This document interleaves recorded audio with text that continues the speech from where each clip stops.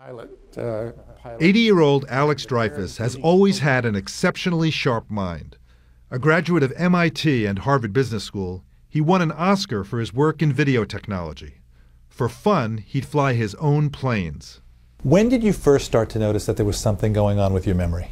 I would say it was first apparent when I was flying. And I'd hear a control tower give me some instructions, and I would have to write it down, where I never used to do that. I'm going to leave the card. Dreyfus's mother had Alzheimer's, and he feared the same fate. So he underwent genetic screening and a battery of tests for memory and brain function. The results suggested he had the disease. But then doctors at Mount Sinai School of Medicine told him about a new test that would tell him for sure. You figured you had Alzheimer's, probably. Yes. And I knew I was, as I say, not at the top of my game. I was clearly worse, as time went on. Dreyfus got a PET scan with a new radioactive agent that detects amyloid plaques in the brain, the hallmark of Alzheimer's. Prior to this test, that could only be confirmed at autopsy. Dr. Sam Gandy was part of a team that analyzed Dreyfus's PET scan. What did you think when you heard his story? I assumed immediately he had the diagnosis of Alzheimer's disease.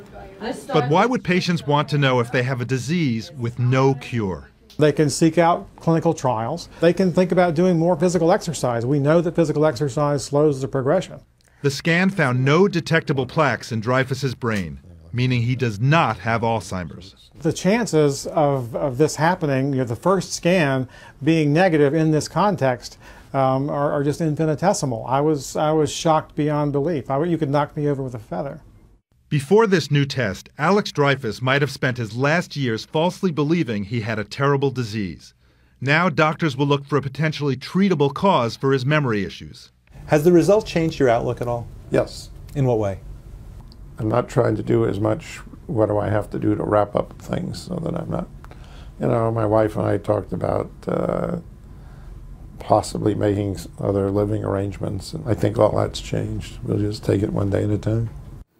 The new test is just coming into use, costs $3,250, and is not covered by Medicare. It raises several ethical issues, such as how the results might be used by insurance companies and employers. Fascinating, Doctor. Thanks very much.